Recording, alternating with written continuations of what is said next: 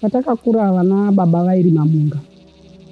Vana mai vaenda nemauyu kuHarare. Takatanga mining na 2006.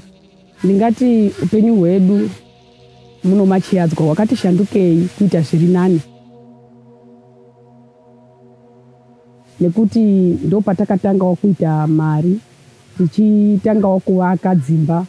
Asi mining kuya kwayo yakauyawo nezvinhu zviri zvisina kumira zvakanaka zvakati wandei.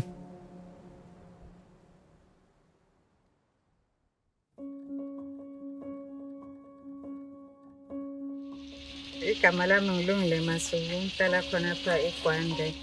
Singabahlali beGwanda siphezulu kwegolide. Ukugebha abantu baphila ngokugebha igolide. Ukugebha into enkulu njalo i-source of income igolide. Bahambisa abantwana ezikolo ngenxa yegolide.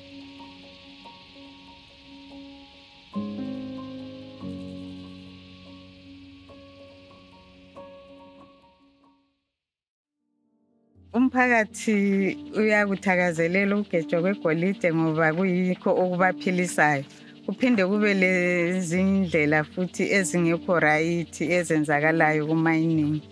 Like ungakhangela especially ama-mines aduze lezakhiwo engathi aduze lama-wards okuhlala khona abantu. Ayadamaja i-environment. Like kulezi indawo lapha abakhala ngokuthi ama-blasts ayalimaza.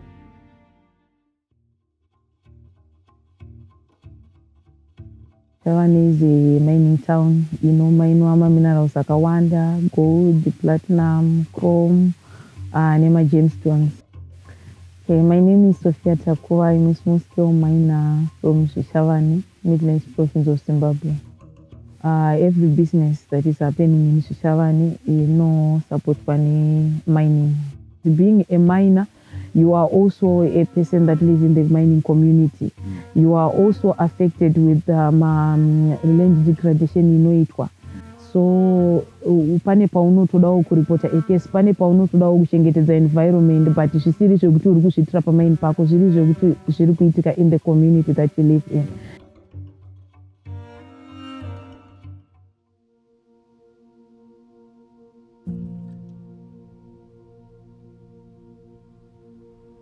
Muna 2006 ndo makatanga kuwanikwa diamond. Asi vanhu vaita chino chikwaru-kwaru zvakanga zvisiri zvokuti makambani anga arimo.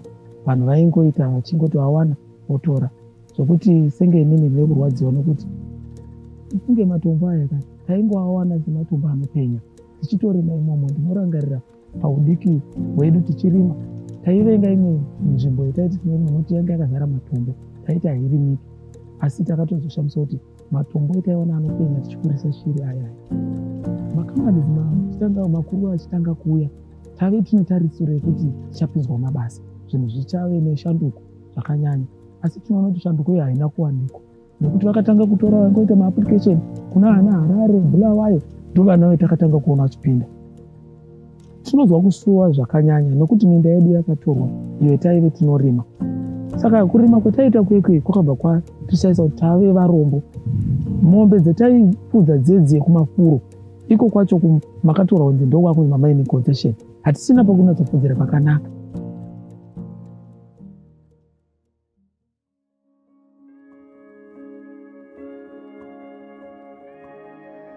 Zimbabwe Environmental Law Association is a public interest legal organization that seeks to promote environmental justice in communities. The idea of the bot or ENVIROBOT came to us after realizing that access to justice issues are not coming to the fore because of the lack of information that is going to the communities. This is because of the cost of people coming to see lawyers. Also wanted to make sure that communities receive real-time information or real-time assistance should any violations occur.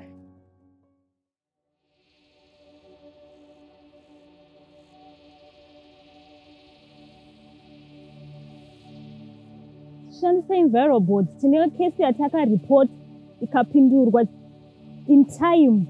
Yange iri litigation kuti tionewo kuvhurirwa mvura semvura ichinetsa munzvimbo ino yeadha Transao. Takaona response nekukurumidza mushure manga tashandisa ENVIROBOT. Zvakatipa mufaro kwandiri community monitor anomiririra vagari vemuno muadha Transao. Izvi zvinotirakidza kuti ENVIROBOT chinhu chakanaka because zvinotipa kuti takataura nelawyer rikakurumidza ratisvitsira mashoko. Pane nguva diki diki tanga tatoonekwa tatone mhinduro takutofambira nyaya dzacho. Izvi zvese izvi zvakaonekwa zvaitwa nepafoni, zvaive zviri nyore chaizvo. Zviri chipi kunyanya isusu tinenge tisina mari dzakakwana dzekuti tifambire nyaya dzemaloya pamwe chete nekupiwa information. Pendakashandisa ENVIROBOT recently ndai reporta case yekuvharwa kwemvura, asi hazvina kunditorera nguva yakareba kuti case yacho igamuchirwe, nokuti maoptions acho panguva yekubudikidza nenguva yatari yeCovid iyi zvakatora nguva shoma chaiyo.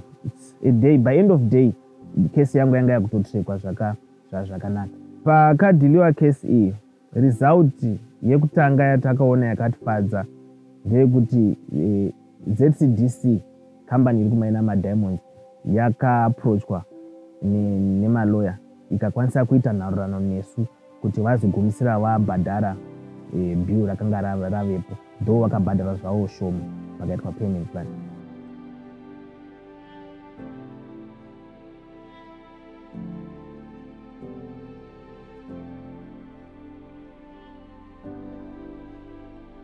The project funded by Australian Aid has provided us the opportunity to work with local communities so that they can actually find ways to access revenues from mining companies to improve their livelihoods, develop their communities to improve healthcare, education, road networks.